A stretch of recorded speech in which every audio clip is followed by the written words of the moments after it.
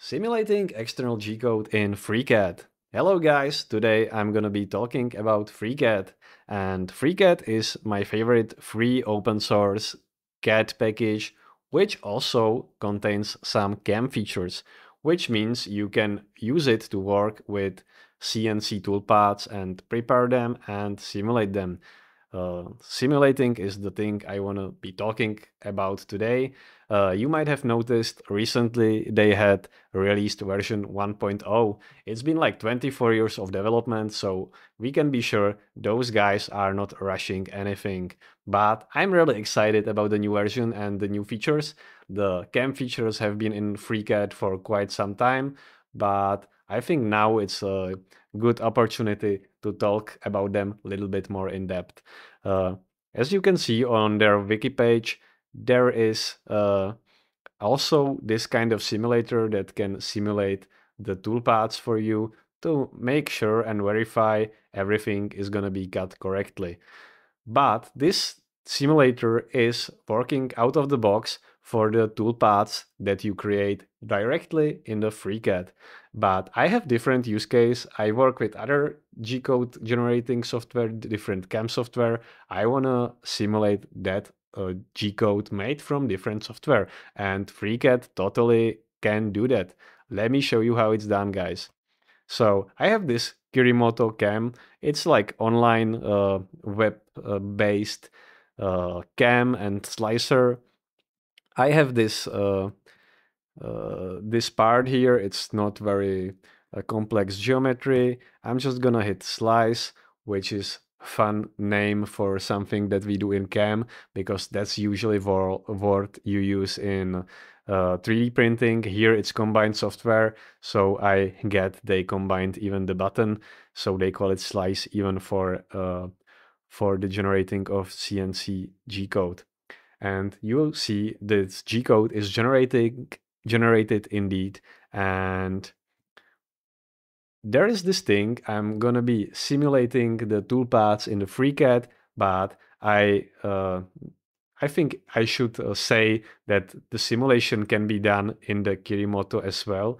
So that's not something I'm going to be talking about today. I'm not going to be talking about how to make the G code. I'm not going to be talking about how to use other tools. This is just something that I do to demonstrate that you can simply use the G code generated from other software. So I have generated this G code, and you can see we're using 1/8 of an inch end mills. That's going to be useful later in the process. And now I'm just gonna go forward and I'm gonna download the G code from the Kirimoto, and I'm gonna open it. I have already done that before, so never mind. This is the G code, and now I want to get that into the FreeCAD. So I'm gonna launch FreeCAD, and we'll see how it's done. Okay, this take a while. Okay, so first thing you might think it's the correct approach to do this is simply opening the G code in the FreeCAD, and it's gonna for sure open the G code. But unfortunately, this is not way we should do things if we want to simulate the G code. So the process is different. I need to close this again and start over. So I'm closing it. And what I actually need to do is create a new project. And in the new project, I'm going to go to part and I'm going to create a cube. The reason behind this is that FreeCAD needs to define stock material that will be used in the CNC milling operation. You can just take G code and simulate it. You need the base material to cut from.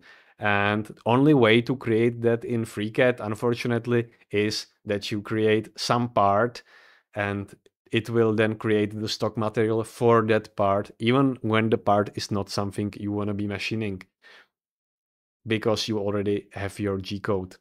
So now I'm going to the cam workbench, and this is where the interesting things are going to be happening.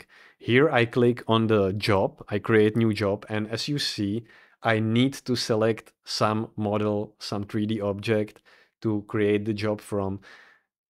If I only have G-code, I can't go further because this is just something you need to let you go through this dialog. So, and here you can see I'm in the process of creating new job, and the logic behind this is that we have this base object, base model, and we are gonna be cutting it from this stock material, which is obviously larger than the object itself. Otherwise, there would be no use of cutting it.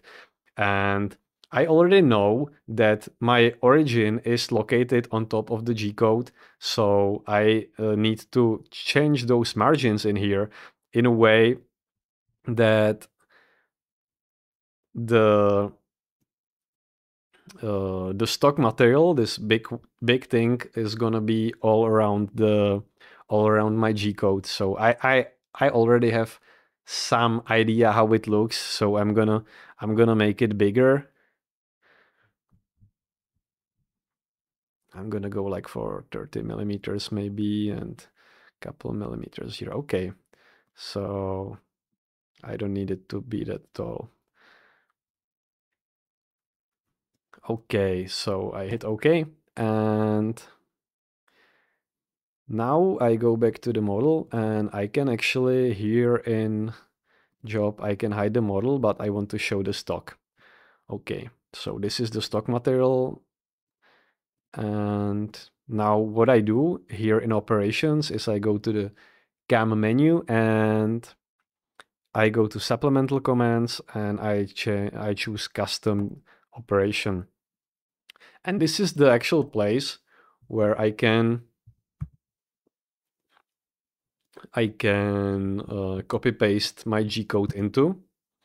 And one more thing, you can notice here, I'm using default tool for the CNC machining operation here, and that means the tool is hard-coded in this menu, and there is no use for using the tool change G-code line. Actually, if you leave this G-code line in there, it's gonna cause you some problem, and it's gonna make the simulator misbehave. So I need to remove this tool change line. It can only simulate one tool per operation. So if you have multiple operations with different tools, you can always create more custom operations through this CAM. It's kind of drawback of this approach, but we're gonna be using it like this. Okay, I'm gonna click on create the operation, and I can hide the cube again. Now you can see the G-code is within the margins of my stock material, but if you feel like, you can just click on the stock here, and uh, you can change it to be smaller or larger, or whatever you feel like, if it doesn't fit. So you can always like change it later. And we can make it smaller here, I guess. Let's see from top. Not a big deal. Okay, that sounds reasonable. Now for the simulation itself. Now that we have the tool path, and we have the job for it properly set up in the FreeCAD, I can just press this CAM simulator, which is gonna create the simulation, and I can hit the play button, and it's gonna cut everything for us. Because this is rather slow, I can stop it, and I can hit this other button, which is called run till the end without animation. So it's gonna be much faster, and it's gonna uh, allow us to see the end result. And surely it does. And one first thing I noticed is there is still the toolpaths visible, which is kind of obstructing my view of the part. So I can switch back here and just hide the operation.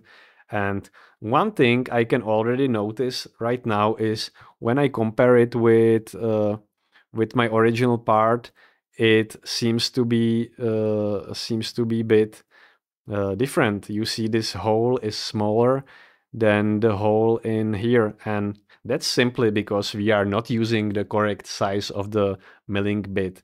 And I'm gonna fix that right now.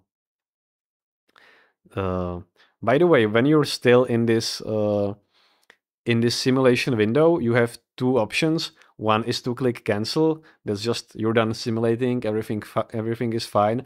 Or you can click OK. In case you click OK, you will be left with this actual object that represents uh, the product of the cutting, and that can be useful in many different ways. For example, when you are continuing with the other operation, you can use this as a stock material, so you don't have to like recut again in the air perhaps, or you can even export it to STL file. The STL file, to be honest, is rather messy. It's very like lots of tiny, you can see lots of tiny blocks uh, that are produced by the simulation. I've tried to put it in like 3D printer slicer to see if I can like 3D print this like simulated part. It's not gonna work. You will have to like clean the mesh up using some other software. I'm not sure how to do that in FreeCAD. I'm pretty sure it can be done in like a Mesh Lab or some other like mesh software if you want to work with that. Or in my case, I can like simply delete this because I don't need that mesh for anything.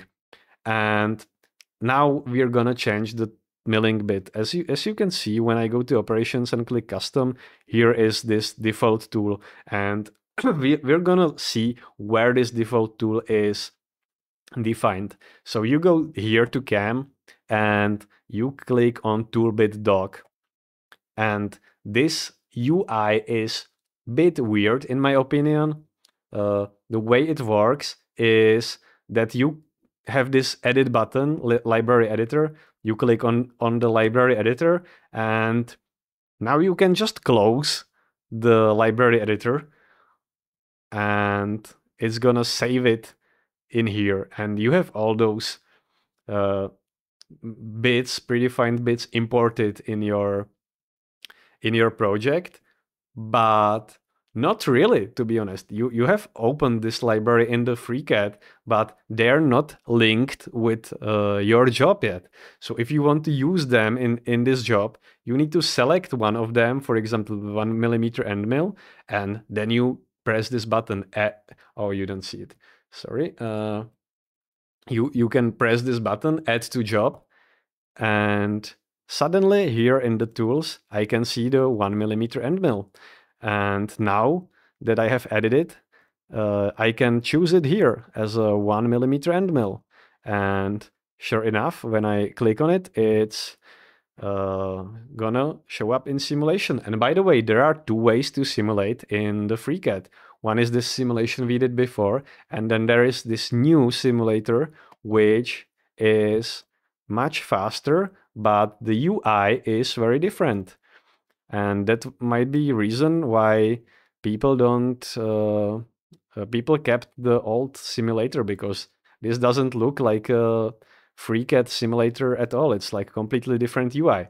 And you might notice this bit is too big. As I told you before, we are using 1/8 of an inch bit in the original G code, and that's not something that was even offered in here. So we will have to create our own bit for that. And that's not too hard. Let me just close this. Okay, we go back here to the library editor, and we click, I believe, add existing toolbit. Maybe not. Okay, we go create toolbit, and we choose end mill. And Oh, and now I'm gonna save it, and I'm gonna save it as 3175 and mail dot okay. So I've created this new end mill, and I'm gonna set the diameter to 3.175 millimeters, which is the 1/8 of an inch, which is quite common size of milling bits. And the shank diameter I'm gonna set to the same thing. I'm gonna go okay, close, and you see now I have this correct milling bit in here, and I can add it to job as well. And as I showed you before, I can just switch the operation to use it. And now when I run the simulator again, hopefully it's gonna have correct size.